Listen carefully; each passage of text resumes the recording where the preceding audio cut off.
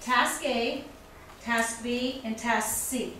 So what Jane had done, and I'm going to refer to it as Jane's because I know that this was in her room, that's where I picked it up at.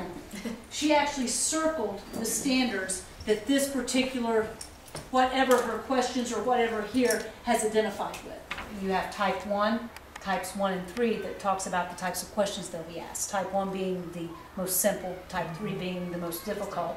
And those are also identified even on your cards as you work through them. We just met on our small team and just added the social studies standard since we were integrating it with social studies, and then that way we would know which social studies standards that we hit also. So they put primary and secondary sources can be used to create historical narratives. The order of significant events in Ohio and the U.S. can be shown on a timeline. So they have integrated the two social studies with their language arts, and even though they're hitting these, they're also hitting these.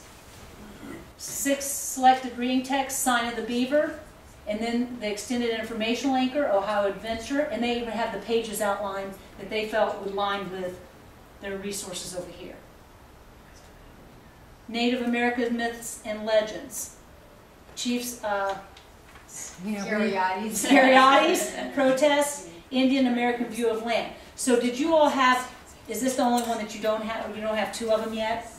We just kind of started writing down what we had done already. The only other change we made was we changed where it said short informational text. We put first-hand account there because we know we have to incorporate primary sources, so that way that would keep us focused that we have to do that. And then the 3 types of writings, what do they have for analytic? For analytic essay, how did the relationship between that and a teen change, and what caused that change?